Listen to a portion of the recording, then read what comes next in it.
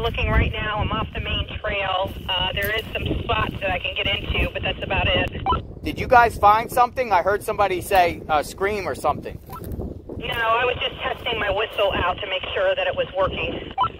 Okay, yo, so I'm over here at this, there's these like pine trees out here, big field. It's right off that main trail where we parked. I don't see anything. Over. I'm out here in the middle of this, and I haven't found anything either.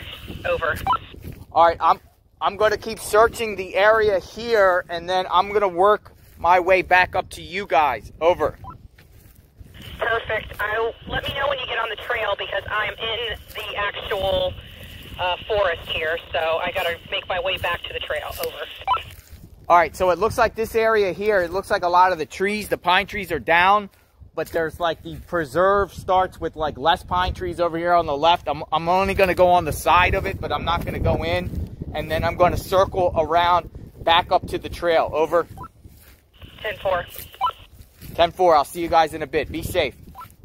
You too. All right, so we do have walkie-talkies. We are out here in the Rock Spring Preserve, which is just north of the Wekiwa Springs State Park, where 31-year-old Paola Miranda was last seen December 18th, wading through the waters of the Rock Springs River, Rock Springs Run. Where is she? Is she out here? Is she out here? We got a few individuals out here. We're out here. We're actually split up, so we got ham radio, walkie-talkies, whistles. I heard the whistle blow and I thought maybe they found something. Nothing. So I'm going to work my way over to them, and we will continue to look for Paola. Where is Paola?